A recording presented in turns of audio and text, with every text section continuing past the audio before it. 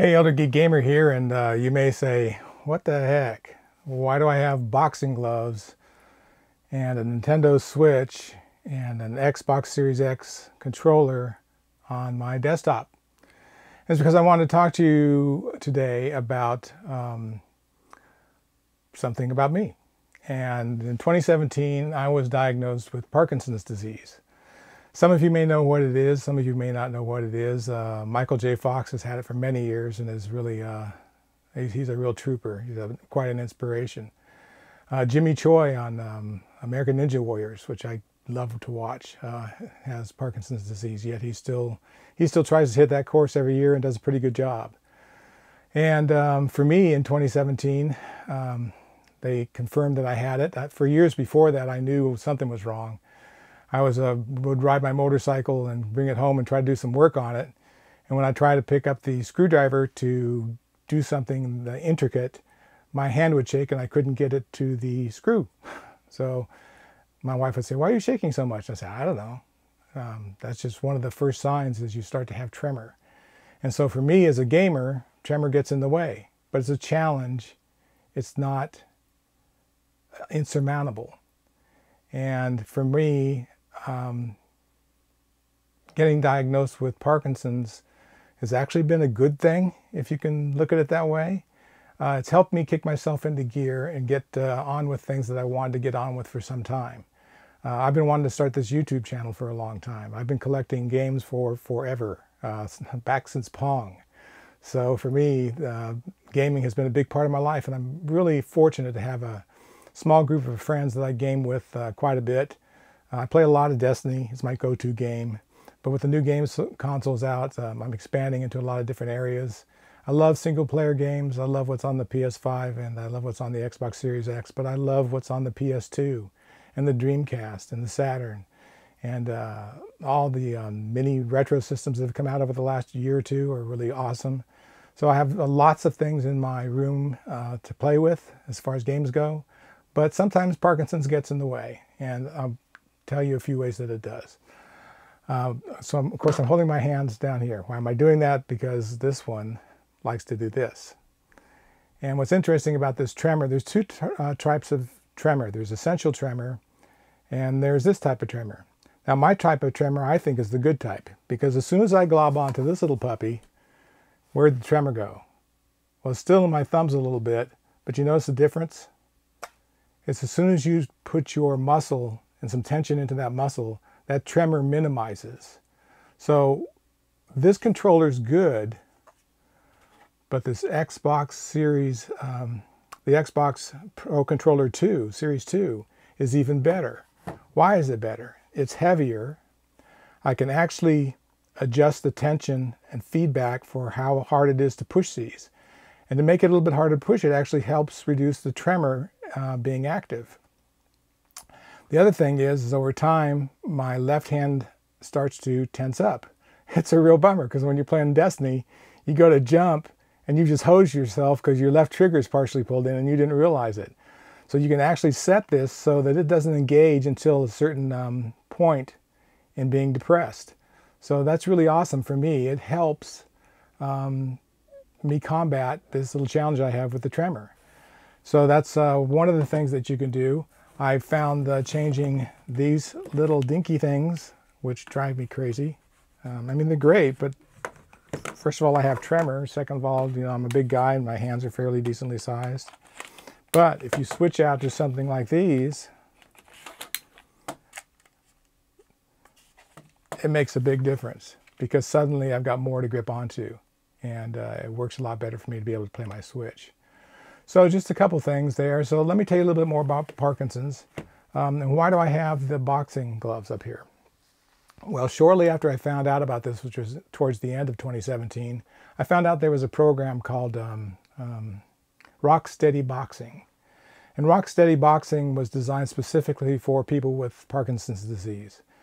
Parkinson's disease is a neurodegenerative disease, and there is no cure for it.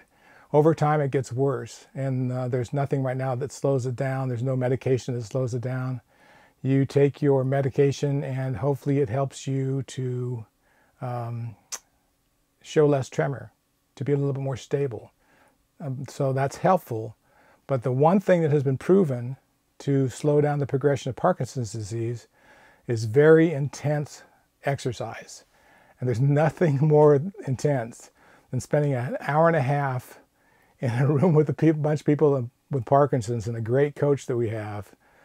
His name's Zach Guza, great guy, and beat the heck out of that heavy bag.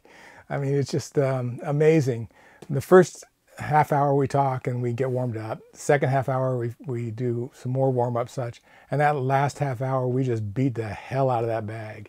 And I tell you, it really helped me lose weight. It helped me put on some muscle at 67 years old, and it helped me have a better outlook.